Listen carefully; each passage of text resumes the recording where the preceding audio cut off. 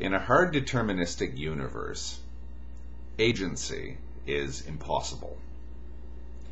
Initiative is the only thing that can define an individual. If there is no initiative, there is no individual, because there's no dividing line, no defining factor for each individual. And in a deterministic universe, there can be no agency, there can be no initiative. Therefore, it does seem reasonable to conclude that in a deterministic universe, in a hard deterministic universe, the individual isn't just problematic, the individual is quite impossible.